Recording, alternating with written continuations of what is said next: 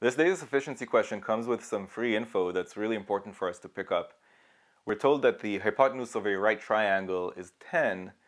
That implies that the sum of the squares of the two legs of this triangle is 100. What I use there is a Pythagorean theorem which says that one side squared plus the other side squared equals the hypotenuse squared.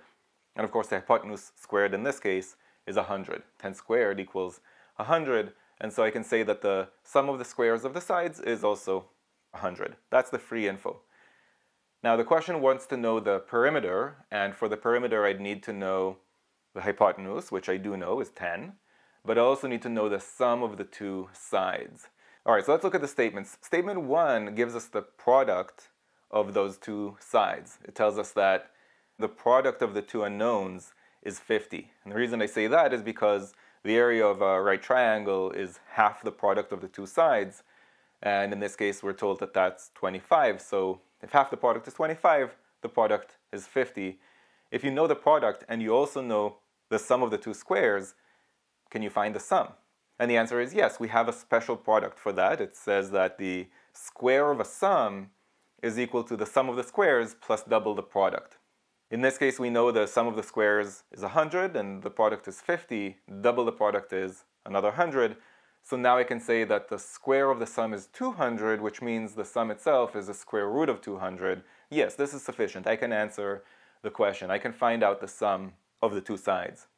Now, statement 2 tells us that the two sides are equal. And I think that's even easier to evaluate because we know they're equal. We know the sum of their squares is 100. So that means that each of the squares on its own is 50 because they're equal. So each of the underlying values is the square root of 50. So in this case, I can find the actual values of the two numbers. They're root 50 and root 50. And if I wanted the perimeter, I would just say it's 10 plus 2 times root 50. Each of these statements is sufficient on its own, and we should go ahead and pick answer choice D.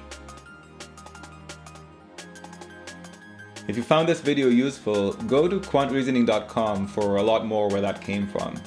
You should also click that like button and let me know in the comments below what you'd like me to make future videos about. And of course, if you haven't yet subscribed, go ahead and do that and click that bell below so you get notified about future videos. See you next time.